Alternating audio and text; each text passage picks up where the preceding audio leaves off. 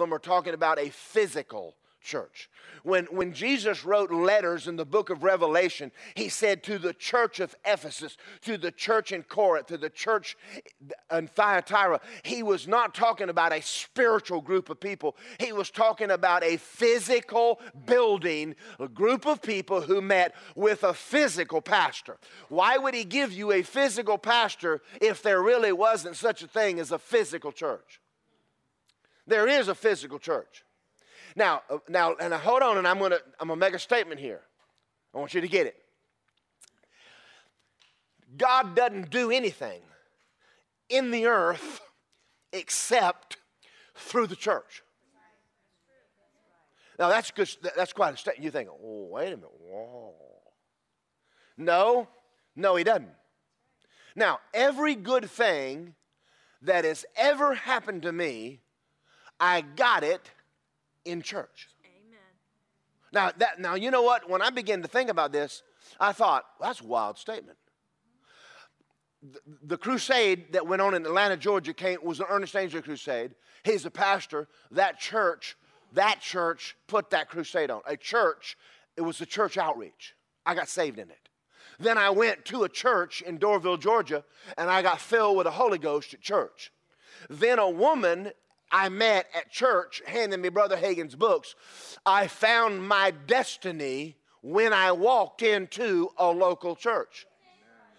Now, let me make a statement to you. God will never do anything in your life of significance except through the church. But that takes us out of we're just a restaurant. Are you going to church today? Which church are you going to today? I don't know. What do you think about it? I think I'll go back to the beach. I don't know. You going to church? I think I'll go. Listen, Jesus said, I will build my church,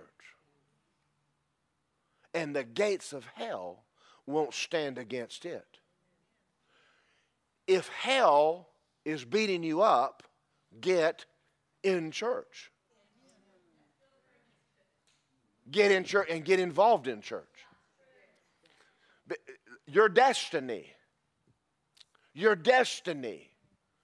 who you are, all knowledge, not some, all knowledge. You remember I just got through making a statement, flesh and blood didn't show you this, Peter. You didn't learn it with your 5 physical senses. You learned it because God showed it to you. There is a supply of knowledge for you that you must have in order to succeed in life, and there is only one place you will find that knowledge. It will be in church. There is a wisdom of the world. There is a wisdom of God. The wisdom of God can only, O-N-L-Y, only come from God the Holy Ghost. He will give you wisdom or you won't have any. Do you remember pre-Jesus? Do you remember what you were doing? Do you remember how unintelligent you were acting? You were operating on all the wisdom you had, and you were dumb as a rock.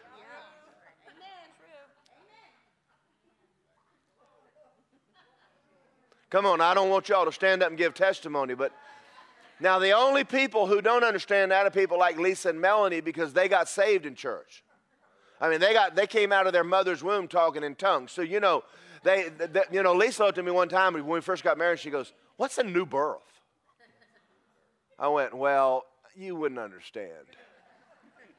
You've been like saved all your forever. You know, you grew up in the church and you don't know. But the ones of us that didn't, we remember laying in somebody's front yard drunk as a coot. And fog rolling in over our stoned head. Couldn't move. Had no money. Spending it on drugs and calling it fun. Listen, didn't have a clue. In and out of jail. I can still smell a cop. I had a little radar in me. Woo, woo, woo, always looking for police. And I could get their vibes when I was around. There's a cop someplace. That didn't go away because I got saved. I can still, there's a policeman around here somewhere. That's been a good thing. Anyway. All right, now look at this. I want you to think about this. The church is the only place you receive eternal life. That is massive heavy. If you did away, this 6 acres of ground is the most important 6 acres in this city, not the mayor's office. I know you're thinking, well, what about the government? Well, when our forefathers in America took a Bible and made the government out of the Bible, it worked. But the guys in there now, they don't have a Bible. Now, I'm going to make a good statement here. The church is the safest place on this earth. Somebody said, well, in all that's happening in the world today, where should we be? In the middle of the perfect will of God. That's right. Amen. God designed a place for you. This is not a good idea. It's a God idea. Now that's a statement. Everything that's ever happened to you good came out of a church. Eternal life was because of a church. Divine guidance. You remember the men that was on the road to Emmaus? Jesus had just risen from the dead, and they were headed out of Jerusalem. They walked with the Lord, but they weren't born again. Jesus meets them on the road. They didn't even know who he was. He talks to them for a few minutes, and after he talked to them, they turned around and went back into Jerusalem. You're going to go the wrong way in life without divine guidance. You were born with a destiny, and the only one that knows that destiny is God the Holy Ghost. And the only place you're going to get it is in a church service. When you walk in on a Sunday morning, there is a supply for you. Yes, there is. Now, I'm not preaching this because I want you to feel condemned for the times you've missed. Well, we didn't come to church. Don't do that to yourself or me. I'm not running around condemning you because you missed it. But you did miss a supply. That's true. Amen. That's right. If you're missing a supply, you need to understand, I missed a very important meeting with God, and I now don't know what he said. A church, the Iglesia. Now, I'm going to tell you what it was designed. Jesus said, I'm going to build my iglesia. I'm going to build my church.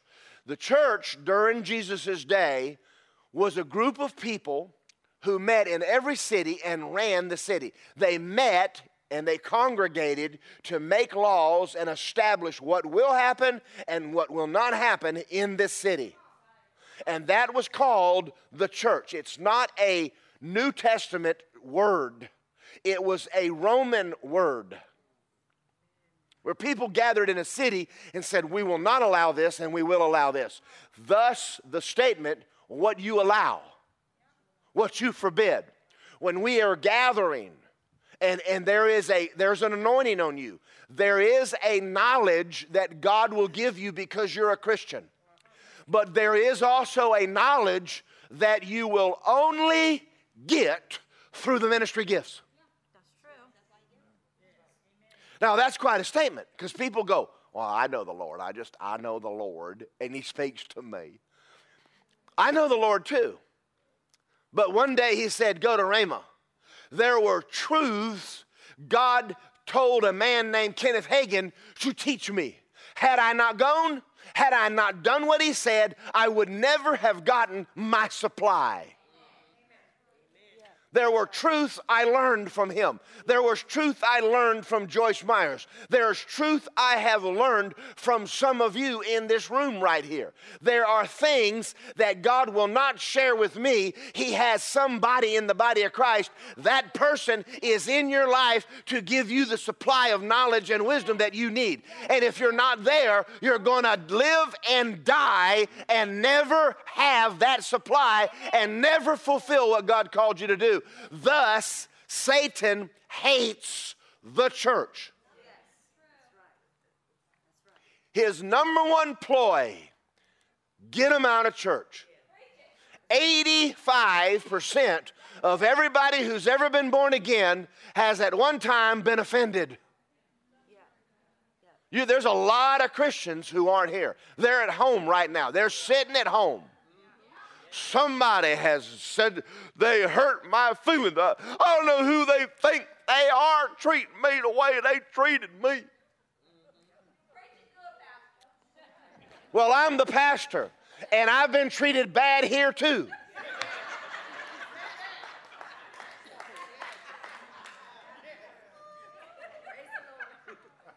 Brother Hagin said one time, he said he pastored a church and he wanted to skin the deacon board. And when I got through skinning the deacon board, he wanted to skin the Sunday school superintendent. And then when he got through, he wanted to skin the worship leader. But then the love of God took over and decided to walk in love rather than skin them all and nail their hide to the wall. People are a pain. Hang around them a while, then somebody's going to do you wrong. And I would love to tell you that I was perfect, but ask Lisa. Everybody wants a perfect preacher, and there aren't any. If he had a perfect one, he would use it, but he hadn't found one yet. We're flawed. We're not here to hear Darrell. I'm going to tell you something. If you think I'm coming up with all this, thank you, but you don't know how ignorant I am. But Lisa, it was funny being married to her because sometimes I would get a sermon. And I mean, it would, 30 minutes, I walk out and go, that was good. And she goes, no, don't tell me that. Don't you tell me you got that in 30 minutes. But now she's been experiencing the same thing. I think it was one morning the Lord woke up at 5 in the morning and said, start writing. And I'm going to tell you something, he's good. I will tell you this right now, he's good. And I mean, there's times, 5 in the morning, he wake me up and I'll go, hold it, Lord. And I'll go, whoo, that'll preach. And you know what? I come in and y'all go, Pastor, that was good. Yeah. But he's not going to give me a job and not give me the stuff to do the job. So actually, we're not here to hear Darrell. You're here because you need to hear from God. You want to know what his plan for your life is, and you're not going to get it anywhere except in church. So you understand Satan is the divider. If he is bugging you right now, resist him. Yes. He'll flee from you. Yes. Go, hey, Satan, I already know the church is a bunch of knuckleheads, but God sent me there to help them. Yes. Yes. And he did. I'm going to show you some scriptures in a minute to back it up. But all guidance, then there's divine strength. Samson had a divine strength. Something happens to us. If in the worship service, we're not just singing a few cute songs. The Bible says that when we worship God, they that wait upon the Lord, they that minister to the Lord, swap strength with God. Something happens inside of us when we're in church and we're worshiping God, and it's not emotionalism. Do y'all ever watch the movies when they're trying to get Hollywood movie stars to depict a Holy Ghost church? Have y'all ever? It's goofy. It's the Blues Brothers. My God, that's funny. Because the world does not understand what's happening when we're standing here going, I love you, Lord. And all of a sudden you're just like, oh, glory, glory. Woo, glory, glory. Woo, Oh, glory to God, hallelujah. And they don't understand God is pumping strength into you that you're going to need for the next week, the next month. You are being downloaded and diffused with divine glory. Only place it happens is this church. Why do you think he makes this statement? Do not forsake the assembling of yourselves together as the manner of some is, as you see the day approaching. What do you think you're going to need in these days? You're going to need guidance. You're going to need wisdom. You're going to need prosperity. You're going to need strength. And you're going to go, I got to go to church. Yep, that's right. Listen, this is about you and God. You're going to meet with God. I know he's in your house. And I know he's in you. But there's also a divine corporate anointing. You don't get it anywhere else. Let me ask you a question. And everybody raise your hand if this is true. I've been preaching, and all of a sudden you have these downloads going of Scripture, and I'm not even preaching on that.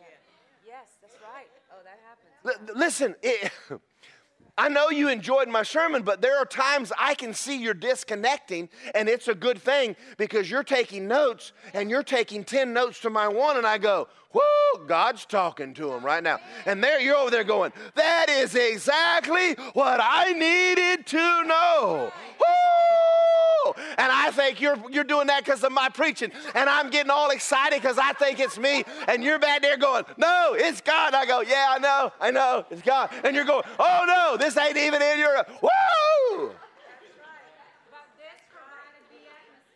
Yeah. Yes, there is thank you. There is a divine atmosphere that the body brings in. You don't have it all alone. You and I alone are incomplete. That's your hand. Who sent me the thing the other day? The little boy golfer. I was going to show it this morning. He was born without an arm. A little kid he's got this left swing, and how good would he be if he had both arms? I want both mine. I'm sure I could live without it. One arm, I'm sure I could. I'm sure I could live without legs. I'm sure, but I don't want to. Someone says, well, if you had to lose one, which one you? I said, none. I like them. I like all the parts. I want all of the parts here because there are things. Not only are you receiving, but you're bringing something to us we need. I don't care who you are. This morning's worship, oh my gosh. Listen, Lisa's not the only worship leader in this place. Tanya and Justin on the drum. Listen, if it was just a guitar, I'm sure it would be good. Kumbaya, my Lord. Kumbaya. We could get a campfire and put it in the church, or we could all get a marshmallow. But isn't it nicer when they all get up there?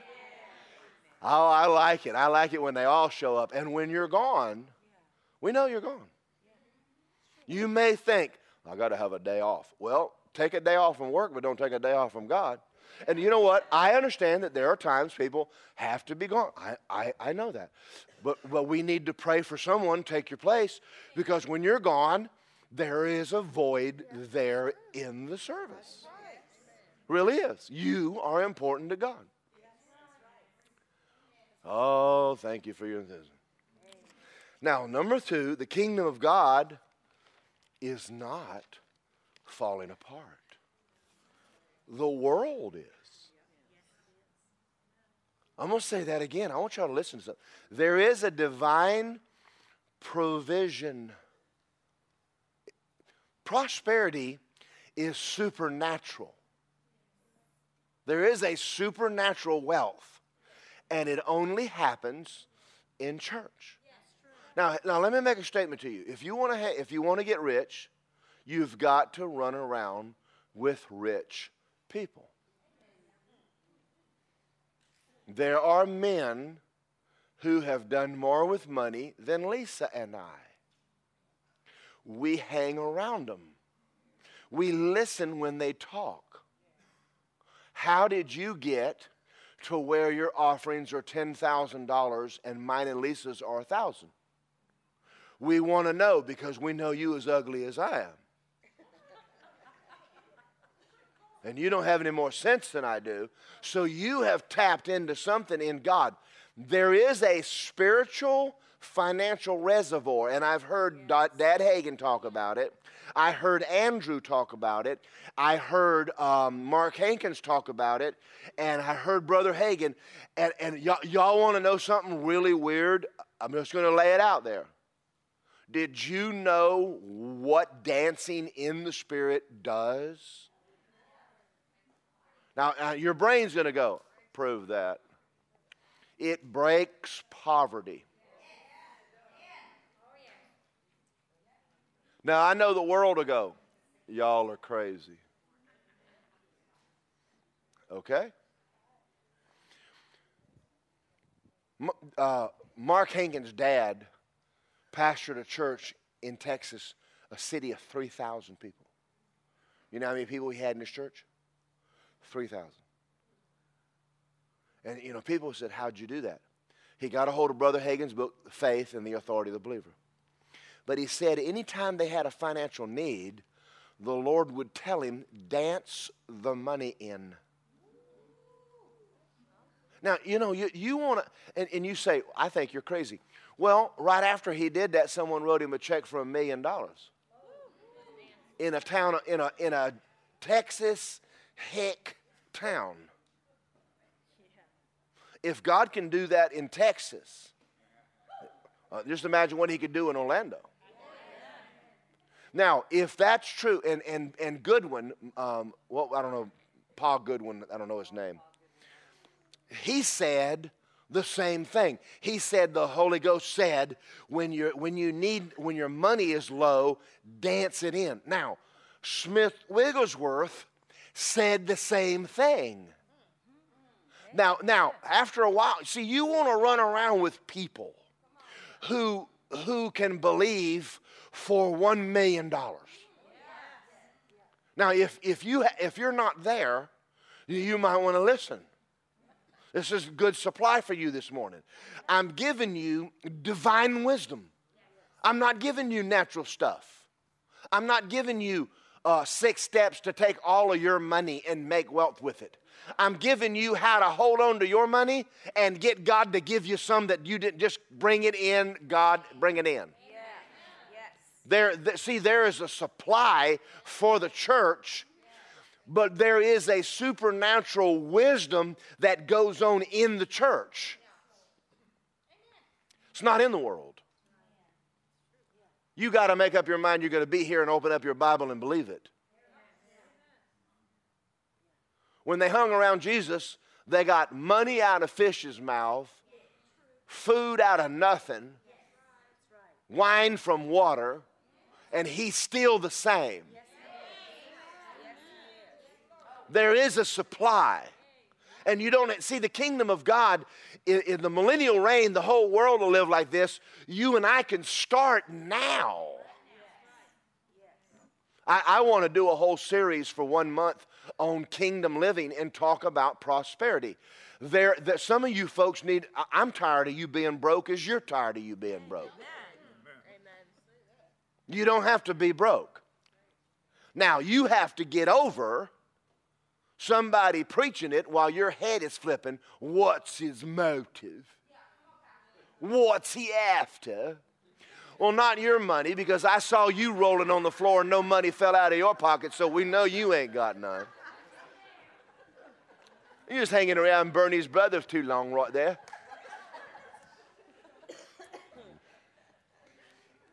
No, I met a girl from England one time, and she looked at this guy who was flirting with her, and she said, "What's your motive?" I thought, that's cool. Don't y'all love different people talking? It's just, I try to imitate people all the time. I guess I don't do too good, but I entertain myself. Sometimes if I look at your faces, I go, I better do something to make myself laugh right now, really.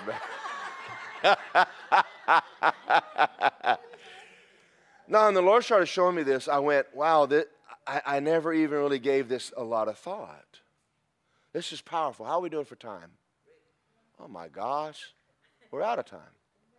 Let me say this before we close, and I won't get into it today. Jesus said, I will build my church, and the gates of hell will not stand against it. Now, let's stop for a minute. Didn't Satan lock Peter up? Yes. Did it do any good? No. No? Didn't Satan lock Paul up? Did it do any good? No? Didn't Satan try to burn Shadrach, Meshach, and Abednego? Did it do any good? Didn't Satan try to chunk Daniel into a lion's den? Did it do any good? Now let me tell you something. The gates, Satan has decided that some of y'all need to get locked down. He's built gates and said, you'll never have your money. You'll never get your healing. You'll never. I got you in a gate. I got you in a cage and you can't unlock it. Jesus said, I will build my church. We're talking about a corporate body of people. And the gates of hell will not stand against my church. You're not going to lock the gospel down. You're not going to stop the power of God. You're not going to stop our prosperity. You're not going to stop our healing. You're not going to stop us from succeeding. The gates of hell. No, I'm in the church. This church, the corporate anointing will break the gates of hell. Yes, it will.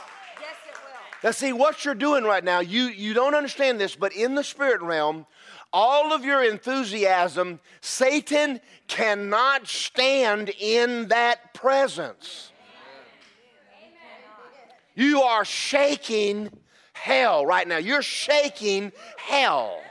Every gate, every weapon formed against you, right now you're going, no, hallelujah, praise the Lord. You're literally shaking the gates. Paul and Silas were in jail. They sang praises. What do you think you're doing when you come? Yeah, you're shaking gates where Satan has said, you'll never get that. You'll never go any further. You'll never get your healing. You'll die. You will not live. And you walk in and go, I'm going to church. By God, I'm going to go to church. There is an anointing. I wished I could explain this in the natural. There is an anointing on you because you're a born again Christian. Thank God for it. There is a greater corporate anointing than that. When the body meets, the ability for God to work intensifies. One will put 1,000 to flight. Two will put 10,000. Just look around the room and think, my God, we're powerful. Yes.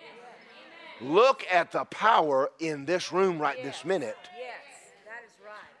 Now, do you understand why Satan hates you getting up this morning and going, I think we're going to go to church? I'm not done. I'm so far out of time, and I got 2 pages, and I'm still on page 1. That's all right. I have another Sunday. I want y'all to do something, and I just had this in my heart to do it before we left today. I want you to quote this scripture. We're going to quote it together. And then I want you to stand up, and I want you to start talking to some gates. I will build my church. My church, Jesus said, will be the most victorious, powerful race of people that have ever walked on this planet. And hell can't stop them. Oh, he'll try. Oh, he'll try. Now, that's something you need to meditate on for the next week and month. I can't be stopped. You can't build a cage or a system on this earth. The devil is trying by the economy to put you in a cage. Well, you might as well just get down and you're going to go through hard times. I ain't getting in your cage. I know this sounds radical. No cage, Satan. No cage, no. It's a gate. It's a gate. It's only a gate. He don't have much going for him. It's just a gate. Next week, we'll get into the fact that he handed you the keys to the gate. That's right. That's right. Amen. I can't wait till next week. We need to hurry up and get there. Now, can I take another 30? Just if I looked at Josh Brown and said, Josh, grab some men and go move my truck. And Josh would probably say something stupid like, well, where's your keys? And I'd go, just move it. Just move the truck. I'm not giving you the keys. Just move it. That would really not be fair. It would really be stupid. And Josh is going to go, well, you want me to get a tow truck and just drag it down the road? What are you going to do with this thing? Jesus really didn't ask you to do all. See, this thing of taking the world, this thing of overcoming, it's a big deal. If there's a lot of power, but you need, if you have the keys, it's nothing to, you just crank it, go. That's right. The church has been trying to operate without keys. You see people pushing their cars down the road.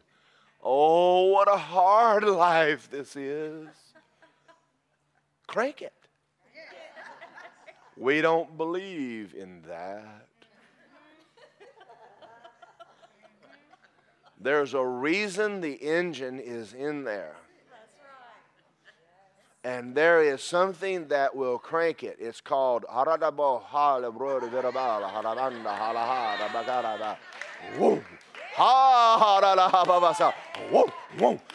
a lot of horsepower right here, called Holy Ghost power.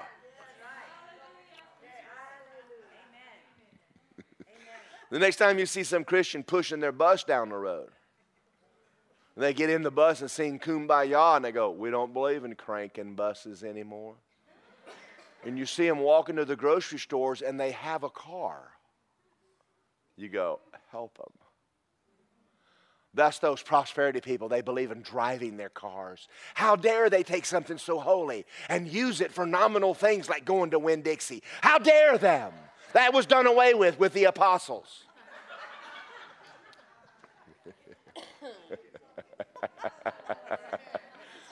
We're not done yet. We're not done yet. Stand up on your feet. We got some things to deal with this morning. We got to tell the devil where to go right now. Y'all ready? Amen. Amen. Say, Jesus said, I'll build my church. He's talking about me. And the gates of hell will not stand against it. Again, he is talking about me.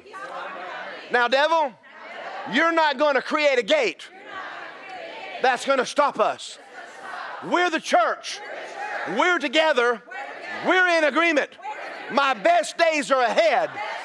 I come against poverty. The gate of poverty. Open up. Riches open. In Jesus' name. I come against sickness. Open that gate.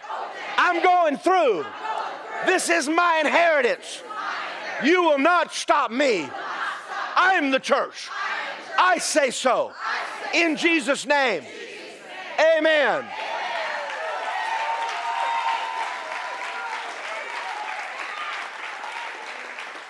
This is what they used to do in Rome. They would gather in the theaters. Someone would get up and talk about the issues, and they would say yes or no. And if they said no, no was no. But it only happened at church. All laws are determined by the body. What do you allow? I don't allow that. That's powerful. We're going to do this some more. I'm telling you what, I'm excited about this. We're not anywhere near done. Anyway, Lisa, take over. I'm going to start next week's sermon if I keep going. Praise the Lord. Y'all can remember.